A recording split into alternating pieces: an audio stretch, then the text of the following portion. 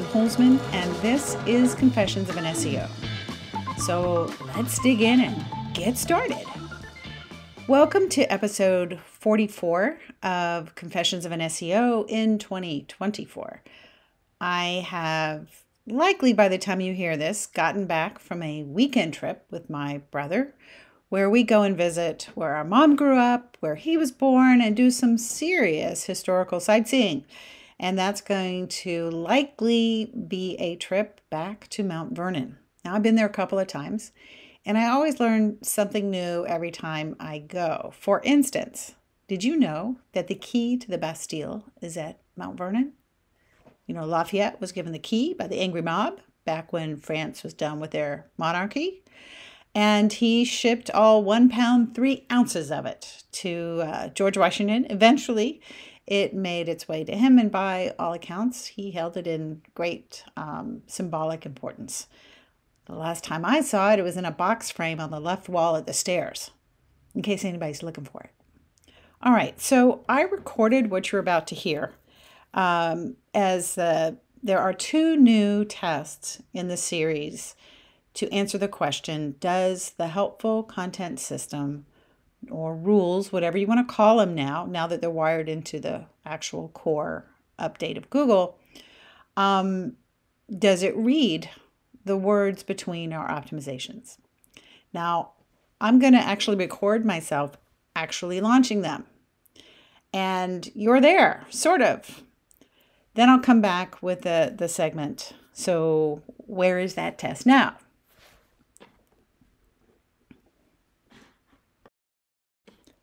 Good morning, this is Carolyn Holzman. I am making an audio recording of the launching of the next 2 sites in this testing series.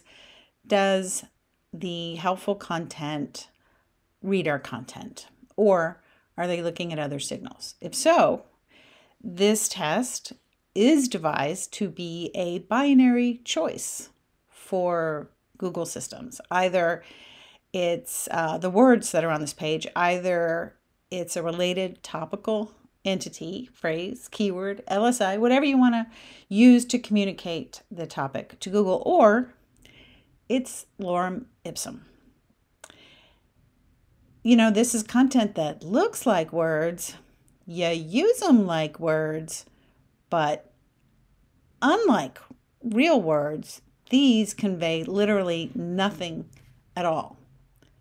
So that's what helpful content gets to see, either topical words or non-topical non-words, words that have 0 semantic meaning, no message.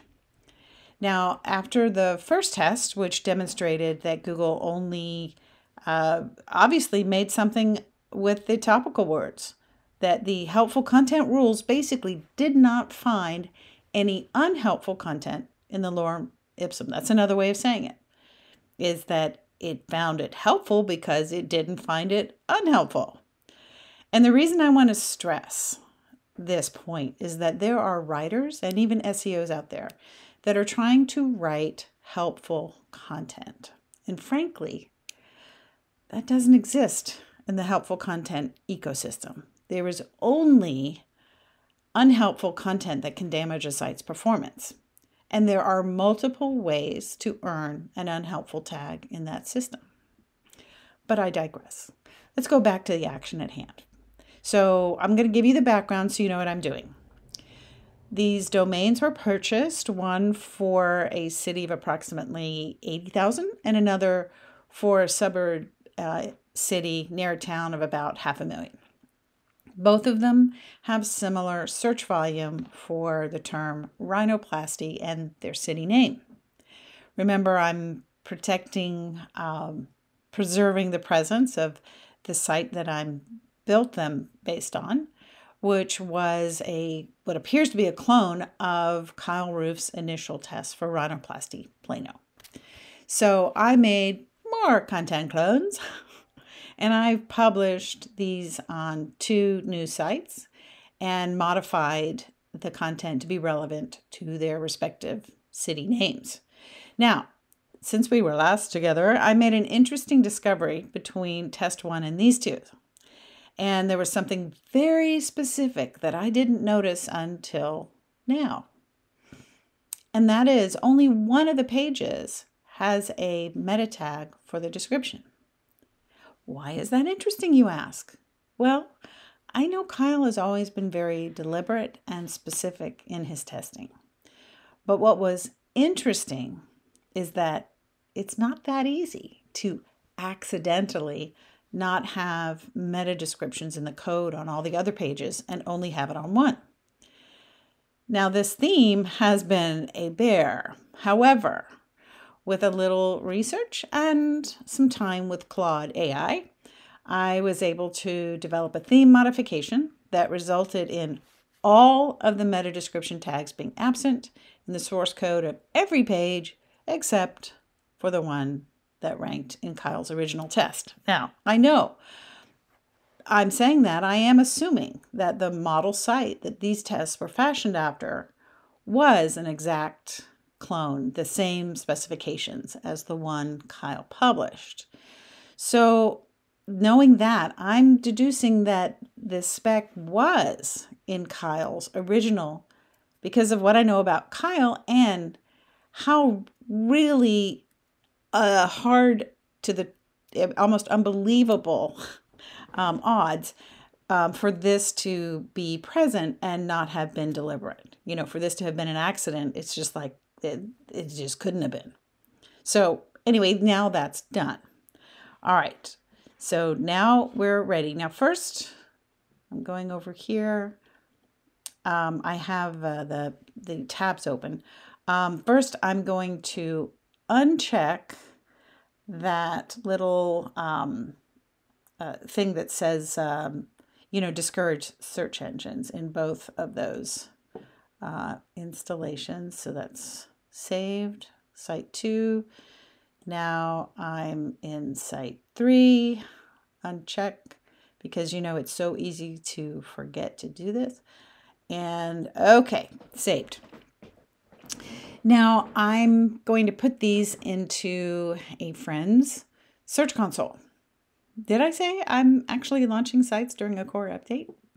Is it really living if we're not taking chances for failure? Okay. All right, so what I have here, I've grabbed the text record for each domain. I'm going to do it as a in Search Console. I'm not just going to do it on the secure URL. I'm going to do it for the whole domain. And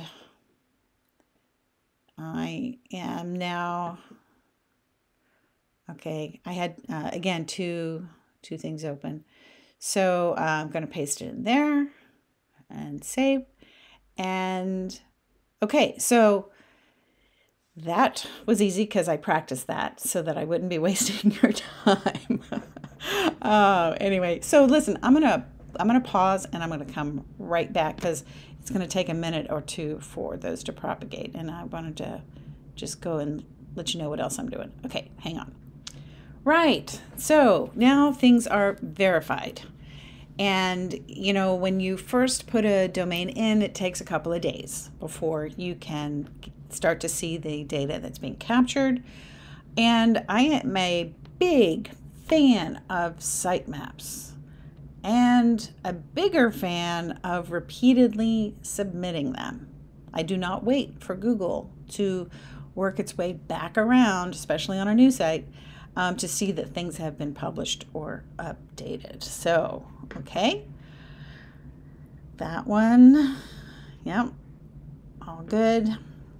And sometimes you have to refresh it because it'll say it read it, it was submitted on, let's say on one day and it hasn't updated the read yet. So sometimes you have to repeatedly just sort of refresh that screen, and then you'll see that the dates will catch up with each other. Okay, now that was one, and now this is 2. Okay, now the next thing is I'm going to put these URLs into IndexZilla, my soon to be released indexer. If you're interested, check out IndexZilla.io. IO. Again, that's like index, INDEX, ZILLA dot, the letter I, the letter O. If you'd like to be part of the beta testing that will start soon, there's a link to a form on that under construction page where you can apply. All right, so now we wait, and I'm going to stop now. Okay, this is so devious of me because now those sites have launched. And technically, I'm still away on my trip. But here's why I tested with 2 more sites. And it isn't like this is a funded project or anything. The answer is fairly straightforward and simple. This is the basics of SEO testing. For instance, how do we know if test 1, as it turned out, is actually exactly how Google will do it a second and a third time? Is it a real conclusion? It's certainly strong evidence, and I'll share the details of everything shortly in the recurring segment here in a minute. But the question is it repeatable? Also, what if the helpful content rules have changed since I launched test number 1? There's a timing factor. Google is constantly adjusting and modifying itself. Pretty volatile environment. We're in an update right now. So my question is, what will the evidence show?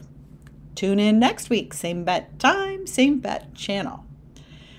And now for the recurring segment. Where is this test now? Okay, well, as of now, the results of test 1 are in. The site is ranking, not just ranking in the top 100. Right before I left town, it had inched its way to the bottom of page 1. So I guess I can say it's in the top 10 for the query. There is no evidence that lorem ipsum was unhelpful. Because if helpful content is reading the words between our topical optimizations, as some suggest, going so far as to actually say there's a way to write helpful content that is nothing to do with SEO optimizations or anything related to topics.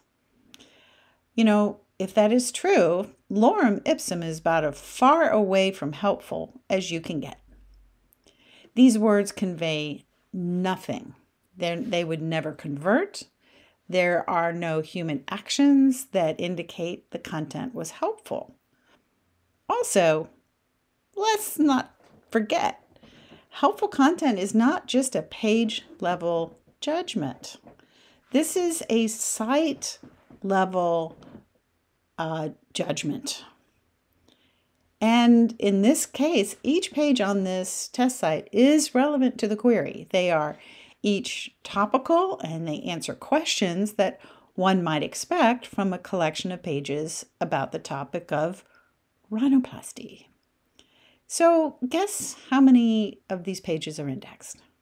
I'll tell you because I'm not going to give you the keyword. All right, all of them.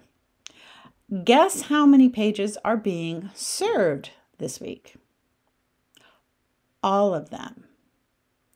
Now, that doesn't sound like a helpful content, unhelpful performance. We see stuff not getting indexed, or if it was previously indexed and helpful content came along, we see that sort of decline in impressions and everything. So now it's just a matter, I think, of seeing if this test 1 is the exception or the rule when it comes to helpful content reading. And yes, I'm using air bunnies, the words between our optimizations. IndexZilla is gearing up for the beta testing, which is where we're going to open it up pretty much to everyone. Maybe one less than everyone. How about that? In the meantime, you can get into the alpha testing group. The only difference is that how many people are going to be allowed on the platform. So it's a smaller number in the alpha. And you can get into the testing group right now if you have an account on Crawl or No Crawl, which is on Substack. And either type of account is fine. And you will find a form that will be in the next email, where if you would like to sign up before we close the alpha, you can do that. Now, all the credits are on me during this testing phase. So might be kind of fun. Best of all, like I say, you get an indexer and all of it's on my dime during this alpha stage phase. So feedback and my own testing of the system continues to confirm that Google's index is open, and open even during this update. And IndexZilla is getting content indexed, which, yay! All right. Well, that's it for me this week. If you need help with your site and you're not sure where to dig, my specialty is forensic SEO, right? It's not what do I need to do to get to page one? It's what's keeping me from being there already. I find the answers in the sites and bring solutions to strengthen them and create more success for you.